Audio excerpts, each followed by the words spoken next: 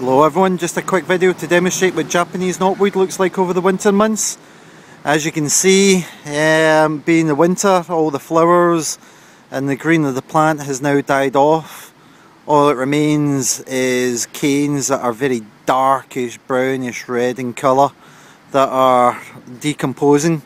These canes will probably last for about 3 years. Generally takes about 3 years for the canes to decompose. As such, generally what you find is as I move in, that these canes intertwine with canes from previous years that are still mulching and decomposing.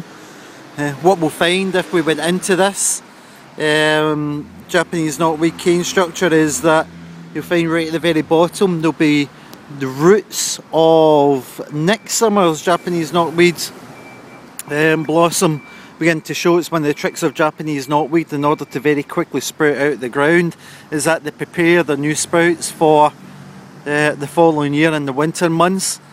You can see here for yourself that this is an example of the canes from 2 years ago that are still decomposing into the ground.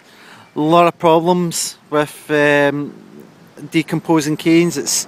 It's a breeding ground for vermin and rats and all sorts of things that certainly you wouldn't want close to your property.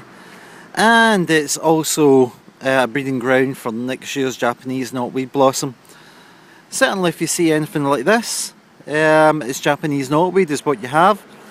And if you do see evidence of it, certainly give us a call for free information or advice, or visit our website where we've got pages on and detailing what Japanese knotweed is and how to actually treat it.